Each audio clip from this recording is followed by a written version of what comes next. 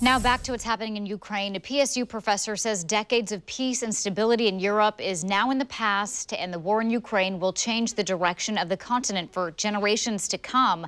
But to understand what's happening now, we have to look at the past. Fox 12's Connor McCarthy spoke with that Portland State University professor about the history between Russia and Ukraine and joins us now live from the mobile newsroom with more. Connor.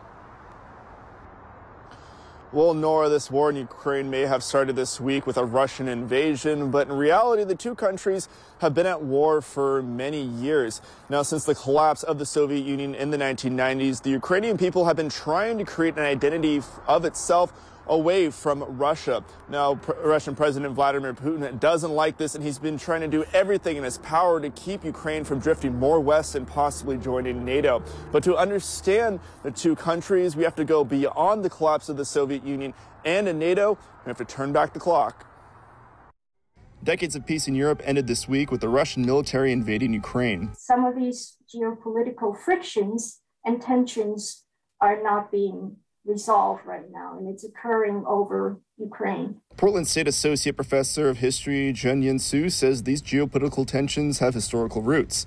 They're not directly tied to the conflict between Ukrainians and Russians until fairly recently. They shared an origin, you might say. And at that period, there was no distinction between what was Russian or what was Ukrainian. There was just this term, Rus, and that kind of refer to the state. The two nations' languages, religions, and culture all stem from a time period called the Kievan Rus. The city of Kiev, or Kiev, was the center of that area. Ukraine's capital, Kiev, dates back to that time. Russian identity was tied to the history of Kievan Rus. The idea of a Ukrainian identity began to form in the mid-19th century.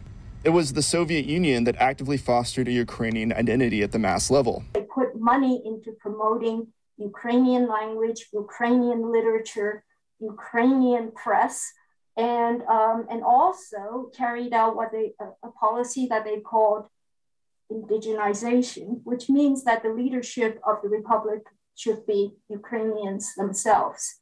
Putin sees this policy of pushing national identities in Soviet republics as a fatal flaw to the Soviet Union.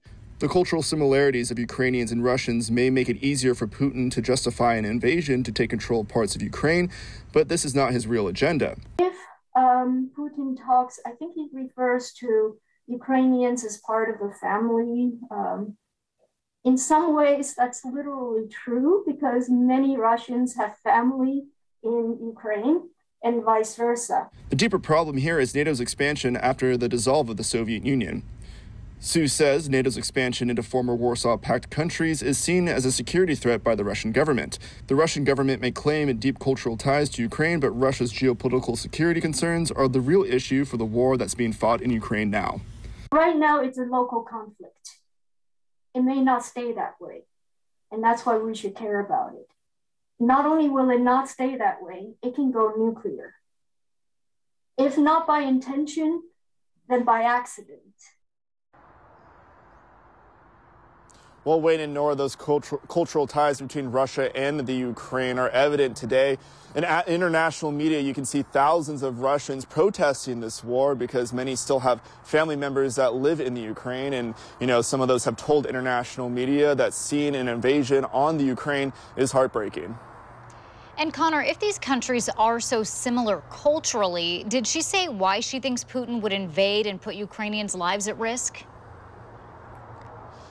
Well, Nora, it all boils down to nuclear weapons, and there's also the threat of Ukraine joining NATO. But when it comes to nuclear weapons, the Budapest Agreement back in the collapse of the Soviet Union actually pulled nuclear weapons out of Ukraine, which was an agreement between the West and Russia. But over the weekend during the Munich Security Conference, President Zelensky actually appealed to Western leaders asking to put nuclear weapons into Ukraine. And just think about it this way. Putin is concerned about having nuclear warheads so close to his borders. The Ukrainian border and the capital city of Russia, Moscow, is only 100 miles away. So that would be like the distance from Portland to Eugene.